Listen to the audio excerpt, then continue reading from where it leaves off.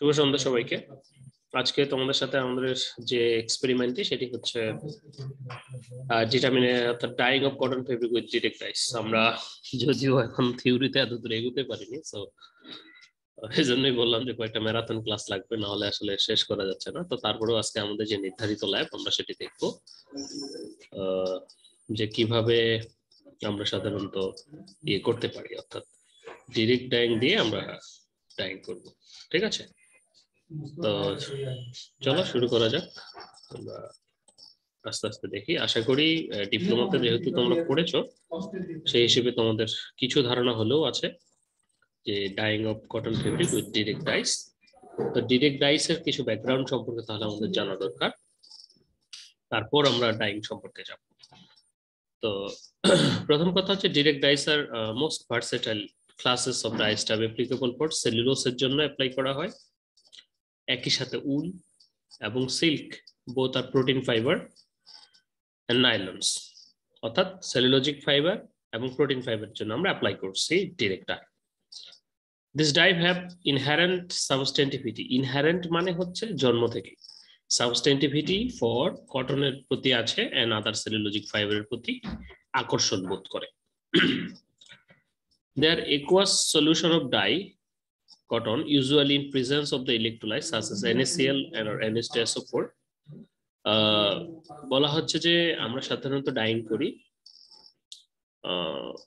এটা সল্ট তো পরে দিব ইলেকট্রোলাইট দিয়ে, বাট এটার যে aqueous solution of dye এটাও কিন্তু এক প্রকার সল্ট। আমার যে ডাইটা সেটাও কিন্তু এক প্রকার সল্ট, SO4 আমরা কিন্তু পাই এটা ডাইয়ের স্ট্রাকচারে। যদি দেখো বলেছে the light fastness of dyeing direct dyes on cellulosic fiber varies from poor to fairly good. কারণটা কি? একটা লাইট ফাস্টনেস একটা ডাইসের কিসের উপর নির্ভর করে? লাইট ফাস্টনেস বলতে আমরা সেটাই বুঝি, লাইট ফাস্টনেস শুধু অল টাইপস অফ ফাস্টনেস বলতে যেটা বুঝি ফাইবারের সাথে ডাইটা কিভাবে বন্ড করে আছে এবং কত শক্তিশালী বন্ড করছে। যে ডাইটা যত বেশি শক্তিশালী বন্ড করবে সেই ডাইস থেকে কালার, অর্থাৎ সে ফেব্রিক থেকে কালার উঠতে পারবে না, অর্থাৎ তার এই সমস্ত প্রপার্টিজ ভালো হবে। ওকে, প্রথমত এখন তাহলে ওয়াশ ফাস্টনেস প্রপার্টিজ একই ঘটনা। যে সমস্ত ডাইসের ইনসলিবল ডাইস, অর্থাৎ তারা ইনসলিবল হয়ে যায়, সেগুলো সাধারণত ওয়াশ ফাস্টনেস ভালো হয়। এছাড়াও যে সমস্ত বন্ড ভালো করে তারা তো ভালো হবেই। লাইট ফাস্টনেসটা হচ্ছে সূর্যের আলোর প্রভাবে আমার ডাইটা কতখানি ফেড হবে সেটার উপর ডিপেন্ড করছে। তো সাধারণত আমরা ডিরেক্ট ডাইসের ফাস্টনেস প্রপার্টিসটা ভালো দেখি না, কারণ এটা যত সহজে ফাইবারের প্রতি আকৃষ্ট হয় এবং ফাইবারের ভিতরে প্রবেশ করে, ঠিক ততটাই সহজে ফাইবার থেকে বেরিয়ে আসতে পারে, যার কারণে এই ডাইসের ফাস্টনেস প্রপার্টিসটা খারাপ। তো এই ফাস্টনেস প্রপার্টিসটা আবার নানাভাবে ইমপ্রুভ করা যায় চাইলে। তো তারই একটি উদাহরণ হচ্ছে যেমন copper complex direct die, very good light fastness. অর্থাৎ আরো এক্সট্রা কিছু সাবস্টেন্স, আরো এক্সট্রা কিছু কমপ্লেক্স যখন আমরা আনবো, এনে কমপ্লেক্স এনে আমরা কি করছি, এই ডাইটার সাথে ফাইবারের সাথে যখন কমপ্লেক্স করাচ্ছি তখন সেটা ফাইবারে থাকছে। আমরা যখন ডিটেইল কেমিস্ট্রি পড়বো অ্যাবাউট ডিরেক্ট ডাই তখন আশা করি জানবো। For deeper color dyeing, the lower fastness of white treatment and higher fastness to light obtained. Various after treatment of dyeing improve the fastness to washing. So in some cases, however, such treatment decrease the light fastness. So there are also invariable causes change in hue that makes the correction of the color matching difficult. Direct dyes generally cannot meet today's distinct washing fastness requirement. আজকের দিনে কিন্তু আমরা reactive die সবসময় দেখি, direct die কিন্তু অনেক আগে এসেছে, কিন্তু ডিরেক্ট ডাইসের এই ফাস্টনেসটা খারাপ হওয়ার কারণে এটি আর বাজারে চলে না। এখন বিজ্ঞানীরা কি চিন্তা করলো যে ডিরেক্ট ডাই তো সবকিছুই ভালো আছে, তো এখন কিন্তু ডিরেক্ট ডাই ফাইবারের সাথে যে বন্ড তৈরি করে সেটা অনেক দুর্বল এবং আমার অর্থাৎ ডাইটা তাড়াতাড়ি বেরিয়ে আসে এবং ফাস্টনেস প্রপার্টিসটা খারাপ। সেই জন্য বিজ্ঞানীরা চিন্তা করলো যে এটার তাহলে ফাস্টনেস প্রপার্টিসটা ইমপ্রুভ করা দরকার। তাহলে তখন তারা ফাস্টনেস প্রপার্টিসটাকে ইমপ্রুভ করার জন্য ডিরেক্ট ডাইসের মাঝখানে কিছু রিয়েক্টিভ গ্রুপ ঢুকিয়ে দিল।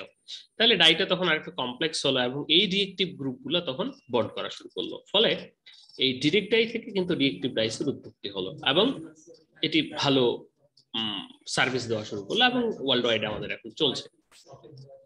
এই যে ডাইটা, ডিরেক্ট ডাইটা কিন্তু হচ্ছে একই সাথে অ্যানায়নিক ডাই, অর্থাৎ নেগেটিভ ডাই। এটা পানিতে দিলে কি উৎপন্ন করে, নেগেটিভ চার্জ উৎপন্ন করে। এবং একই সাথে আমরা যখন ফাইবারটা পানিতে দেই, অর্থাৎ স্কাউট ব্লিচ ফাইবারটা পানিতে দেই, তখন কিন্তু সেটিও নেগেটিভ চার্জ উৎপন্ন করে। তো এখন এই নেগেটিভ চার্জ থাকলো, তাহলে নেগেটিভ চার্জ ইলেকট্রোস্ট্যাটিক ফোর্স আমরা তো জানি। তাহলে নেগেটিভ চার্জ পরস্পরকে কি করে, রিপেল করে, আসতে দেয় না কাছে। আর বিপরীত ধর্মী চার্জ পরস্পরকে আকর্ষণ করে। ফলে আমরা কি করলাম, এখানে ইলেকট্রোলাইট ইউজ করলাম, অর্থাৎ সল্ট ইউজ করলাম। সল্টের প্লাস আছে, মাইনাস আছে, মাইনাসটা নেগলিজিবল, প্লাসটা বেশি ডমিনেটেড। তো এই প্লাসটা কি করলো, আমার ফাইবার সারফেসে এসে আমার ফাইবারের যে নেগেটিভ চার্জ গুলো আছে সেগুলোর সাথে সেগুলোকে নিউট্রাল করে ফেললো। নিউট্রাল করার পর তখন এই ডাইটা ফাইবারের ভিতরে প্রবেশ করে বন্ড তৈরি করলো। ঠিক আছে, এই হচ্ছে আমার ডিরেক্ট ডাইসের কথা, বা সংক্ষেপে যদি বলি, সংক্ষেপে আমার কেমিস্ট্রিটা। তাহলে ডিরেক্ট ডাই একটি অ্যানায়নিক ডাই। তাহলে এটা ডাইং করতে আমাদের নর্মালি সাধারণত ইলেকট্রোলাইট লাগছে in case of the cellulosic fibre. But যখন আমরা প্রোটিন বা অন্যান্য ক্ষেত্রে যাব তখন লাগবে না, কারণ প্রোটিন ফাইবারের তো এমনিতেই NH2 আছে, তাদের NH2 অর্থাৎ প্লাস চার্জ আছে। তাহলে ডাইসের যদি নেগেটিভ চার্জ হয় তাহলে প্লাস এবং মাইনাস চার্জ পরস্পরের সাথে বন্ড গঠন করবে। ওকে, নাও তাহলে অবজেক্টিভসটা কি, to know about the direct dyeing process, to know about different auxiliary chemicals and two different parameter of dyeing with direct dyes. কি কি লাগবে, বিকার, glass rod, pipette, measuring cylinder, digital balance, sample dyeing machine, এগুলো তো লাগবেই। Recipe কি, direct die 5%, অনেক dark shade, এটা যে কোনোটাই তোমরা নিতে পারো, নো প্রবলেম, কমায় নিতে পারো, বাড়ায় নিতে পারো।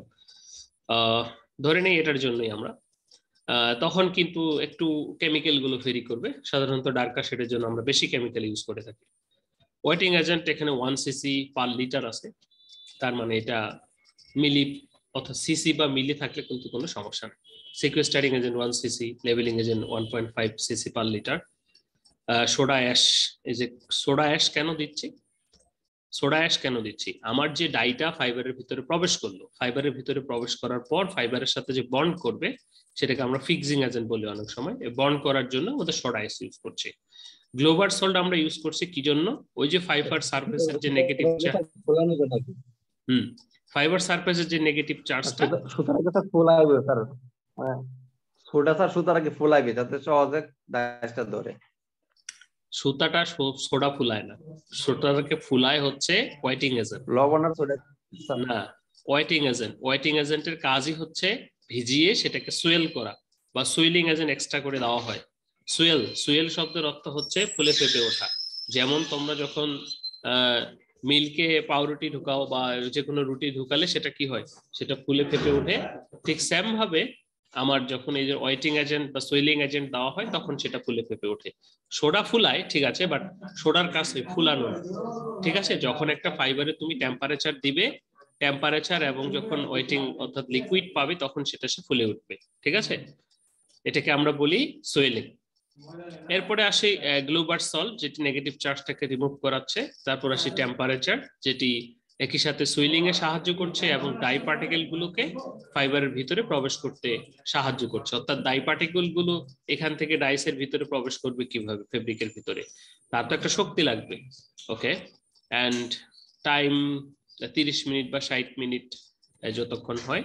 ম্যাটেরিয়াল টু লিকার রেশিও আমরা বলতে পারি 1:30 এখানে দেওয়া আছে, তোমরা হিসাব করবা 1:20 অথবা 1:10। তাহলে চলো এবার হিসাব করে আসি।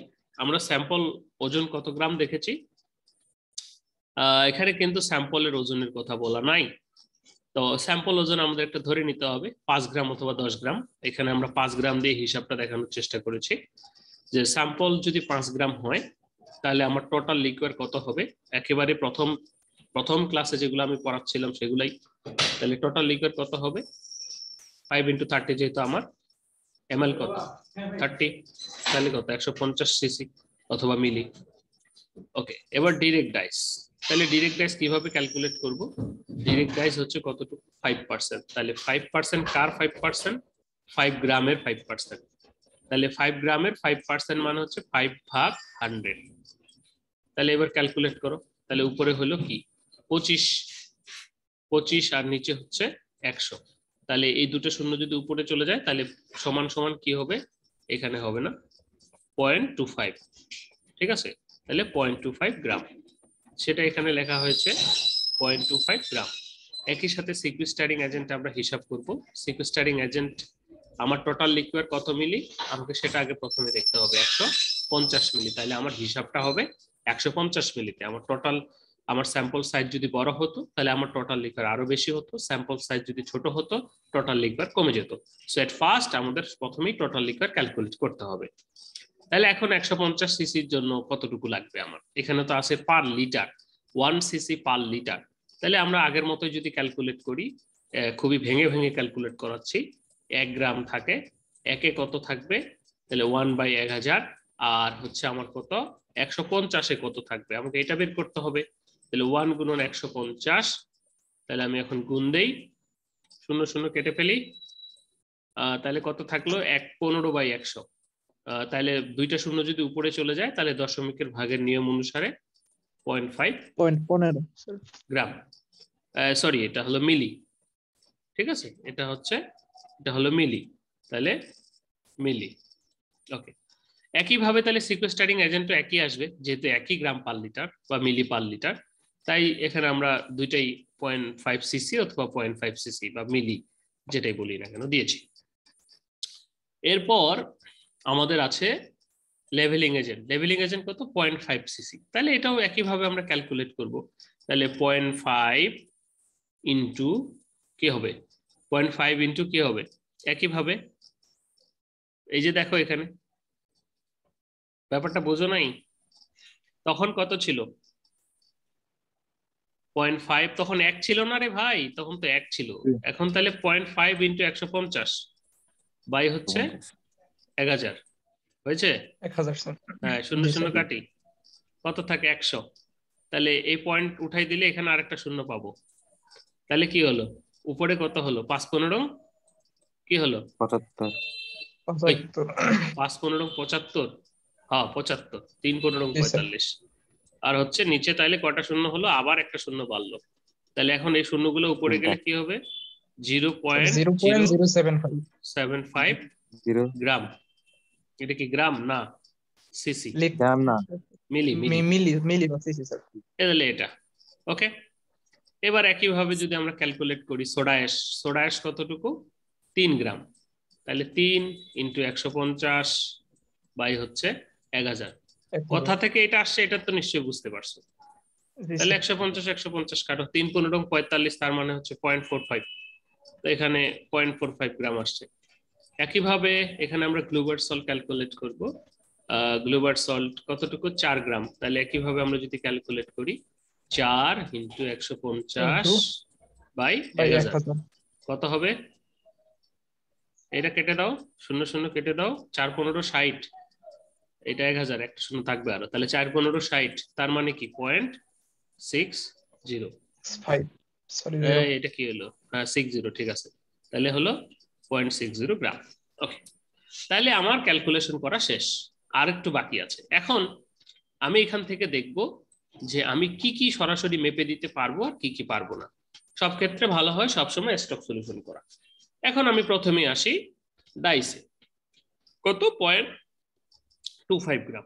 তো আমি যদি 1% স্টক সলিউশন করি তার মানে কি, আবারও সেই প্রথম থেকে যদি বলি, 1% স্টক সলিউশন মানে 100 মিলিতে 1 গ্রাম থাকছে, অতএব 1 মিলিতে 1/100 মানে হচ্ছে কত, 0.01, 2 শূন্য 100 উপরে গেলে গ্রাম পার মিলি। অর্থাৎ প্রতি মিলিতে আমি যদি 100 মিলিতে 1 গ্রাম ডাই ডিজলভ করি, করার পর সেখান থেকে 1 মিলি নেই, তাহলে আমি কতটুকু ডাই নিলাম, 0.01 গ্রাম। ক্লিয়ার? এখন আমার কতটুকু লাগবে, 0.25 গ্রাম। তাহলে ভাগ দিব 0.01, তাহলে এই পয়েন্ট আর এই পয়েন্ট উঠাই দেই, তাহলে 25/1, তার মানে কত, তাহলে 25 মিলি, 25 মিলি। ক্লিয়ার? 1% স্টক সলিউশনের কতটুকু লাগবে, তাহলে 25 মিলি। এখন তুমি যদি স্টক সলিউশনের পরিমাণ বাড়িয়ে দাও তাহলে আবার কম লাগবে, এটা তো বোঝো তোমরা। আচ্ছা, এরপরে আসি আমরা সিকোয়েস্টারিং এজেন্টের ক্ষেত্রে কত আছে 0.15 সিসি। আমরা যদি একইভাবে 1% স্টক সলিউশন করি তাহলে কি হবে 0.15 সিসি সাথে ভাগ হবে কত, অর্থাৎ এখানে করি 0.15 এর সাথে ভাগ হবে 0.01। তাহলে এটা তুলে দিই, তুলে দিলে কি 15/1 মানে হচ্ছে 15 মিলি লাগবে। তাহলে আমি যদি সিকোয়েস্টারিং এজেন্টের 1 সিসি সলিউশন অর্থাৎ 1% সলিউশন করি সেই ক্ষেত্রে কত হবে হিসাবটা 99 মিলি ওয়াটার প্লাস 1 মিলি কি পয়েন্টিং এজেন্ট বা সিকোয়েস্টারিং এজেন্ট। এটা যদি লিকুইড হয়ে থাকে, Sequestrating agent. হ্যাঁ যদি লিকুইড হয়ে থাকে তাহলে 100 মিলাইতে হবে, নাহলে তো আবার 101 মিলি হয়ে যাবে। ওকে ওকে, তাহলে এখানে তাহলে এটাও 15 মিলি লাগবে সেম ভাবে। এবার আসি আমরা লেভেলিং এজেন্ট। এখন লেভেলিং এজেন্ট ক্যালকুলেট করতে হলে এখানে কত আছে 0.75 সিসি। তাহলে এখন আমি যদি 1% স্টক সলিউশন করি তাহলে এখন যদি এটাকে ভাগ দেই 0.01 দিয়ে, তো এখন 0.01 দিয়ে ভাগ দিলে আমি যদি এই শূন্য উঠিয়ে দেই তাহলে কত থাকে উপরে 75/1, অথবা গুণ করেও আপনারা দেখতে পারেন 0.01 এর সাথে যদি আমি 75 গুণ করি তাহলে কত হয়, গুণ করেন, দশমিকের গুণ কি হবে, গুণ করেন আপনারা। 0.75. 0.01 গুণন 75 0.75 মিলে, 0.75. মিলে কি 0.7 জি স্যার, মিলে না, কেমনে? স্যার জিরো আছে তো আগে, মিলতেছে না তো স্যার। হ্যাঁ মিলতেছে না, আমার আসে কত তো 0.75 আছে। 0.75 আসে, তার মানে 0.75 এটা আমার নেওয়া যাবে না, এটা আমার নেওয়া যাবে না। এখন এটা হলো 1 মিলিতে আসতেছে 0.75, এখানে কতটুকু লাগবে, এর 10 ভাগের 1 ভাগ লাগবে। তাহলে তো আরো সব কমে যাবে, তাহলে 10 ভাগে বলে 0.035। হ্যাঁ এখন আমার সলিউশনটাকে তাহলে আরো কম করতে হবে। তাহলে আমি কমাই নিতে হবে। হ্যাঁ আমি এখন তাহলে কতটুকু কমাবো, আমি যদি তাহলে 0.1 গ্রাম, 0.1 গ্রাম মানে কি 1000 মিলি 1 গ্রাম, তাহলে 0.1 গ্রাম মানে কি 100 মিলিগ্রাম, তাহলে গ্রামেই থাকুক মিলিগ্রামে না যায়, তোমাদের আবার মাথা খারাপ হবে। অর্থাৎ আমি যদি এখন হিসাব করি যে 100 মিলি পানিতে আমি ডিজলভ করব কতটুকু, কতটুকু ডিজলভ করব, 100 মিলি পানিতে আমি ডিজলভ করব 0.1 গ্রাম। ডান, তাহলে প্রতি মিলি পানিতে ডিজলভ হবে 0.1 ভাগ 100। কত হবে দেখো তো, কত হবে, অর্থাৎ উপরে হলো 0.1 ভাগ নিচে হচ্ছে 100, কত হবে 0.001। ঠিক আছে, কারণ আগের একটা তার আছেই পয়েন্ট, এবং পরে আরো যদি 100টা উপরে যায় আরো 2টা যুক্ত হবে। ওকে, এবার এইটা দিয়ে তুমি ভাগ দাও, তোমার লাগবে কত 0.075, একে ভাগ দাও 0.01 দিয়ে, তাহলে কত আসে, এই 0.75 মিলছে? জি ওকে, তাহলে এবার গুণ করে মিলাও তোমার রেজাল্টের সাথে মিলে কিনা। তাহলে এটার সাথে কত গুণ হবে 0.001 এর সাথে গুণ করো যদি 75, কত হয়, কত হয়, কত হয় ভাই, একটা শূন্য আগে আসবে 0.75, মিলছে, মিলছে। জি স্যার, তাহলে এখানে নিতে হবে 75 মিলি, কতটুকু স্টক সলিউশন 0.1% স্টক সলিউশনের। এটা যদি 0.1 না নিয়ে হাফ নিতা 0.5 নিতা তাহলে আবার আর একটু সহজে হয়ে যেত, কমতো স্যার। হ্যাঁ তখন 0.5 ভাগ 100 হইতো। ঠিক আছে, তাহলে 0.5 ভাগ 100 হলে 0.005 হতো। তাহলে এবার 0.005 দিয়ে 75 কে যদি আমরা 0.075 কে ইয়ে করি, ভাগ করি, তাহলে 5 25-এ এই সরি কত 25 5 5 একে 15 5, স্যার। হ্যাঁ স্যার 5 15 অঙ্ক স্যার। 15। আচ্ছা তাহলে উপরে আসবে 15 মিলি। ঠিক আছে, তাহলে তখন এখানে যদি তুমি 0.5% স্টক সলিউশন করতা তাহলে 15 মিলি নিতে হবে। ক্লিয়ার? কেস জি স্যার। ক্লিয়ার? ওকে, এরপরে জি। আসি সোডা অ্যাশ। সোডা অ্যাশ তুমি চাইলে 0.45 গ্রাম মেপে নিতে পারো, অথবা তুমি যদি চাও স্টক সলিউশন করবা তাহলে তুমি স্টক সলিউশন করতে পারো। স্টক সলিউশন তুমি কিভাবে করবা? একইভাবে এটার যদি তুমি, যেহেতু এটা কত 0.45, অ্যামাউন্টটা কি বেশি, তাহলে তুমি যদি একটু বেশি করে স্টক সলিউশনটা করো তাহলে তোমার লিকুইডের পরিমাণটা কম আসবে। এর আগের ক্লাসে কে জানি বলছিল যে স্যার আমার তো লিকুইডের পরিমাণ বেশি হয়ে যাচ্ছে। তাহলে যখন লিকুইডের পরিমাণ বেশি হয়ে যাবে তখন তোমাকে যেটা করতে হবে, তুমি যদি এখন এখানে 0.1 মানে 1% স্টক সলিউশন করো তাহলে 1% স্টক সলিউশন করলে আসবে 0.01, এই যে 1% আমরা যেটা বের করছি। তাহলে এখন তুমি যদি এই যে 45 কে 0.01 দিয়ে ভাগ দাও তাহলে তোমার তো 45 মিলি লাগবে। আর যদি 5% সলিউশন করো তাহলে সেখান থেকে, এখন আমি মনে করো 5% স্টক সলিউশন করব, তার মানে কি 5/100। ও তখন কিন্তু 0.5 করছিলাম, ব্যাপারটা বুঝছো? তাহলে 0.05। দিব ওকে, এরপরে হচ্ছে ওই না এরকম তো করতে না, আরিফ ভাই নাই তো উনি আসুক এই আসতে কথা দিব কইও না, না। এই 45 কে যদি ভাগ দেই তাহলে এটা এটা চলে গেল 5 লং 45, তাহলে 9। তখন এখানে আমি নিব কত মিলি? 9 মিলি। ঠিক আছে, একইভাবে এখানে যখন 6 আছে তাহলে আমি যদি 1% করি তাহলে আমার 1% যদি করি 0.6 ভাগ হচ্ছে 0.01, 01 তাহলে 0.6 কে 0.01 দিয়ে ভাগ দাও, 0.6 ভাগ 0.01 মানে 60 মিলি আসতেছে। ঠিক আছে, তখন কিন্তু বেশি হয়ে যাওয়ার সম্ভাবনা আছে, তাই আমরা কি করব? এটা নিব না। ঠিক আছে, তাহলে সহজ উপায় কি? আমি যদি 6% স্টক সলিউশন করি তাহলে কি হবে হিসাব করো। তাহলে 6/100 মানে কি 01 0.666, 6% নিচ্ছ না, এবার তুমি জি ভাগ স্যার। দাও 0.6 কে। তাহলে এখন তুমি ভাগ দাও কত হয়, 0.6 ভাগ তুমি দিচ্ছ কত 0.06, তার মানে 10 মিলি।